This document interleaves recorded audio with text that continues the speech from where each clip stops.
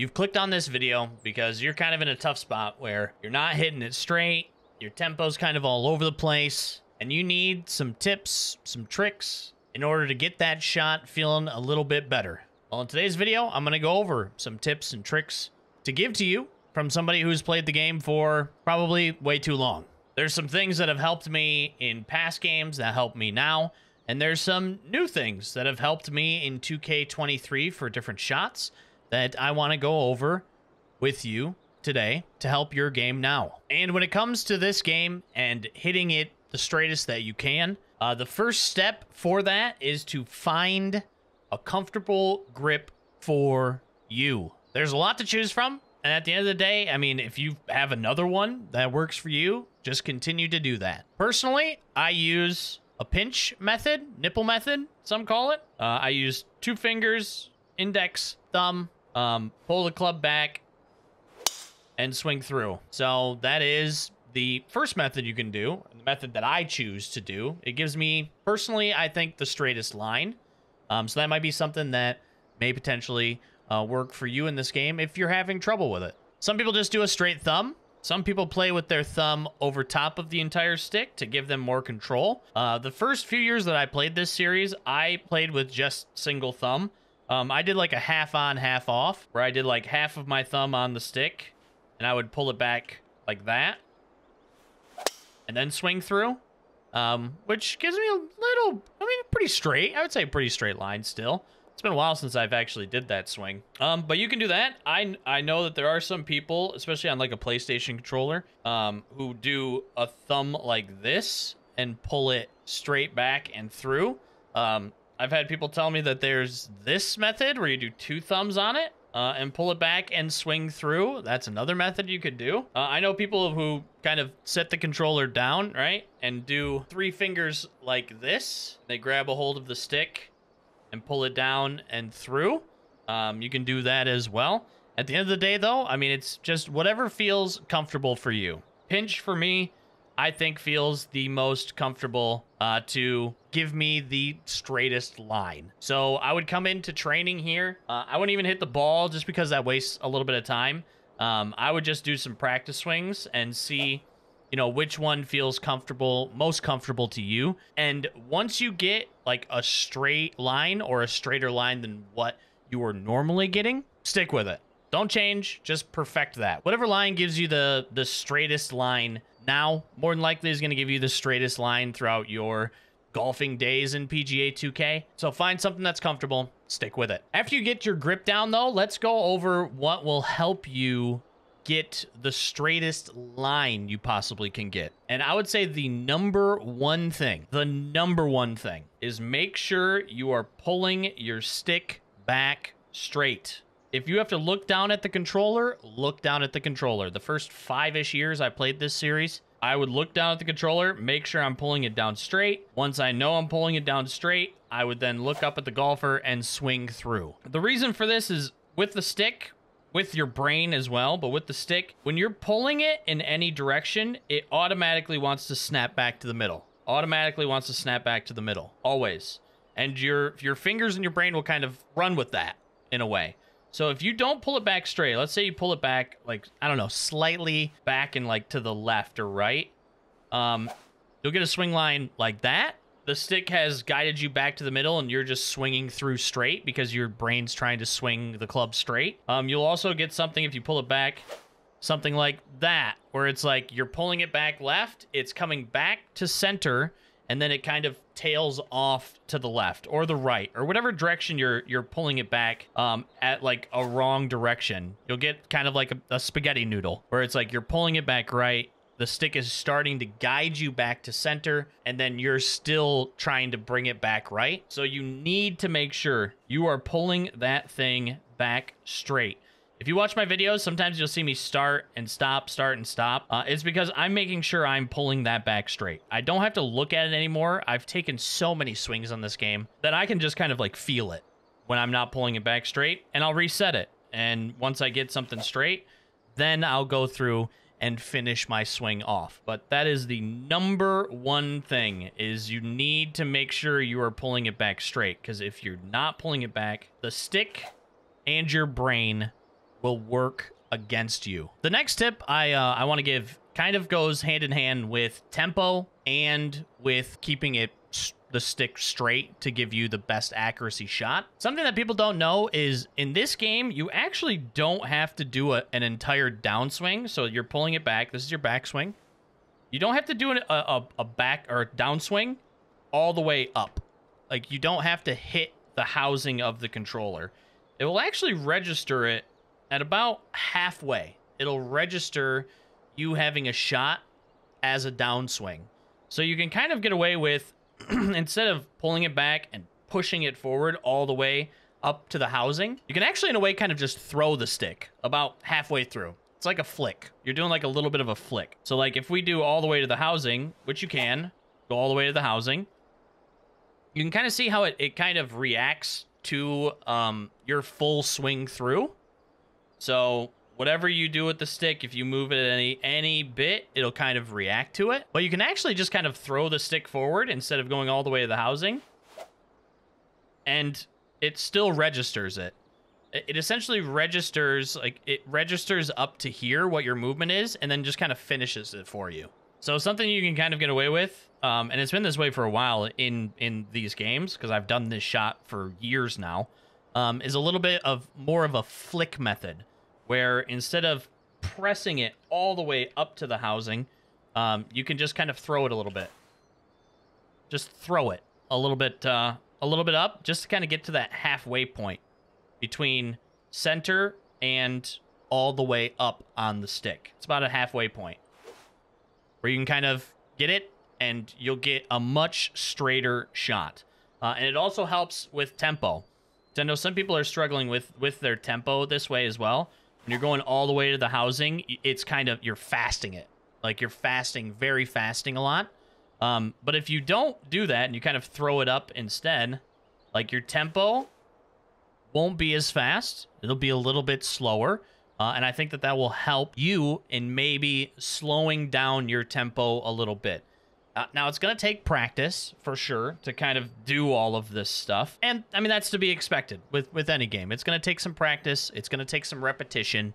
Definitely don't look at me and be like, well, why can't I swing like as straight as this? Why can't I get the tempo as good as this? You got to know, I've taken hundreds of thousands of swings in this game series. So there's a lot of just mental reps of getting everything down. But the little flick that you can do, and you can do this on PlayStation as well, not just an Xbox controller. It works on a PlayStation controller too. This little flick allows you to get a lot better tempo and also get straighter shots. Now, something else with the tempo here in 2K23. If you played 2K21, just forget everything you did for tempo in 2K21. Now, it is similar, but the transition is a lot smoother. So in 2K21, you would do like this hold at the top. If you played, you know. You do this like little hold at the top to get your tempo down a little bit better for the transition. And that's how you would hit a lot of perfects. In 2K23, I found that not to be really the case. It's a lot more smooth of a transition. And what I mean by that is once you get to the top of your swing, instantly start your downswing. Now, you can hold for the additional power, and some people have found, you know, what they need to do for that to get that tempo down. But if you're just trying to get like a 99, 100, 101%, right when you get to the top of your backswing, finish it. To make sure that you get that tempo into the gray region at least. You know, doing this, get those perfects. If not, at least get you down into the fast or slow side of things. Like that. You get the 100%, you get your tempo about where you want it, you get your line a little bit straighter as well, and you'll be hitting a lot better shots. Again, though, repetition, very key. Practice, very key. But these are definitely good tips to kind of get you started on hitting straighter shots and getting your tempo a little bit better. Now, another thing that you might struggle with are partial shots.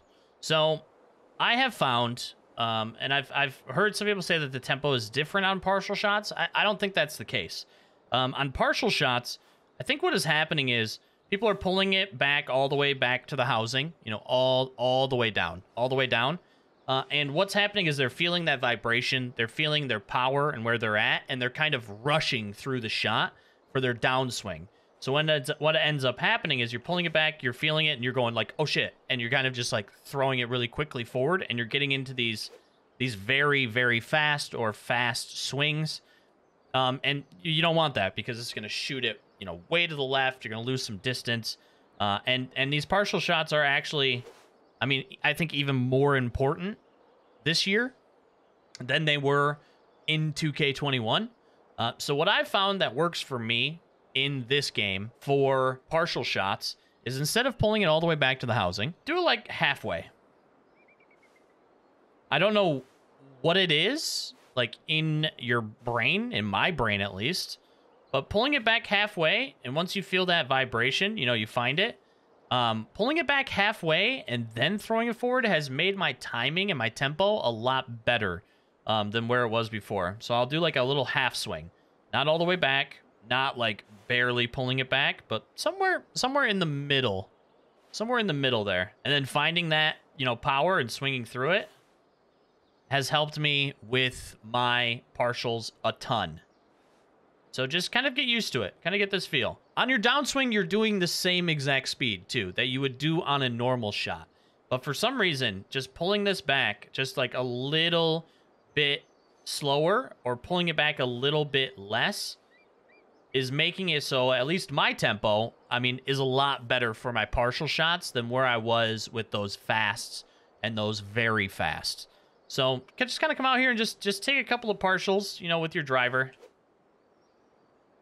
And kind of try that. Just pulling it back just a little bit lighter than where you were with your normal shots, but still throwing it forward at the same exact speed.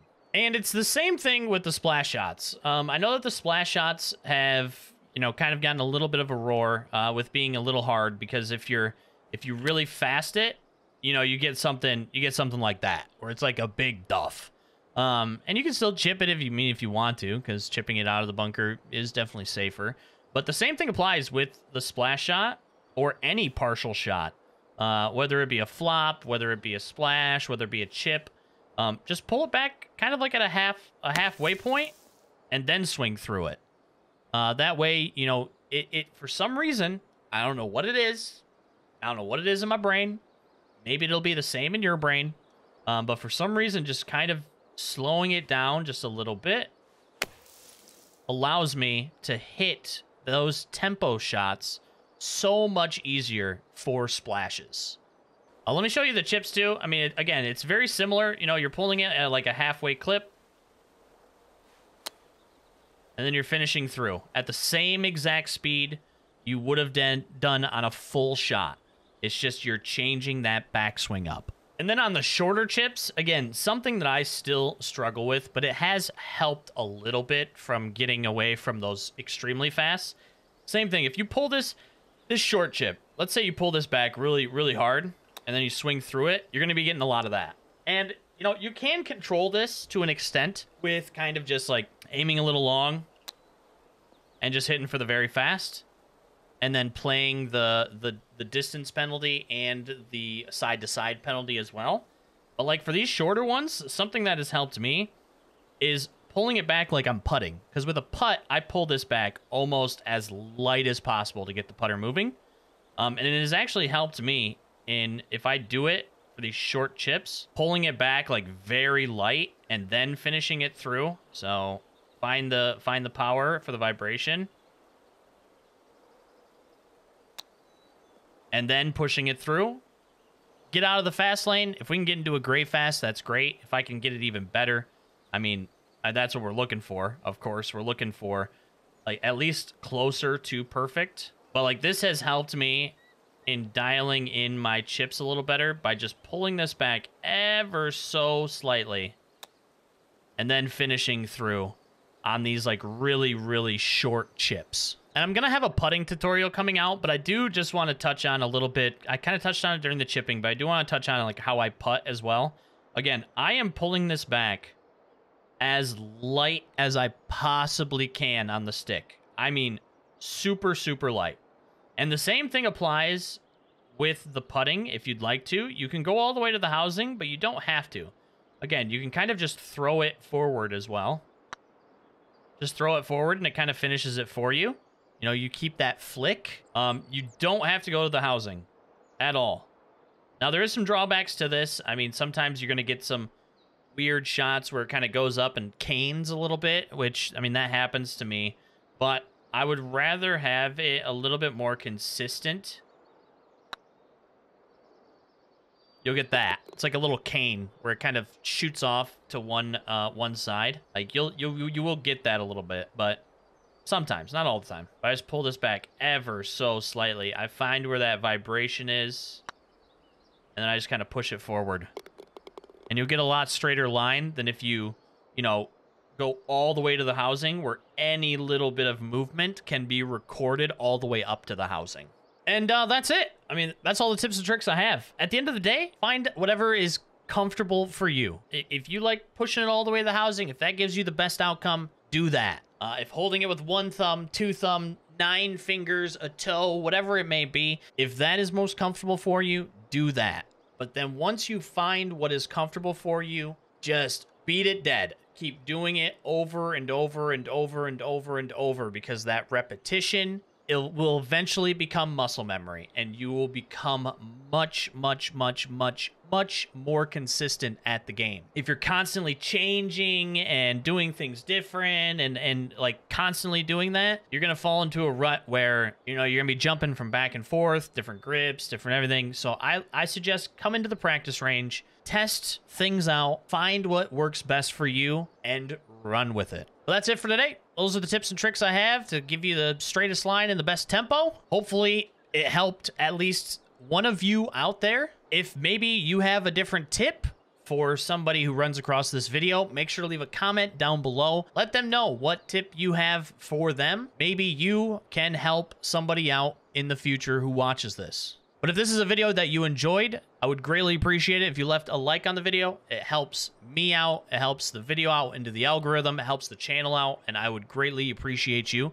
Sub to the channel, too, for more PGA 2K23 content. More tutorials are coming as well. We're going to be covering a wide range of topics over the next couple of weeks to hopefully help you out with your golf game. If that's something you're interested in, please think about subscribing to the channel. But I hope you have a great rest of your morning, afternoon, or evening, wherever you are in the world, and I will catch you on the next one.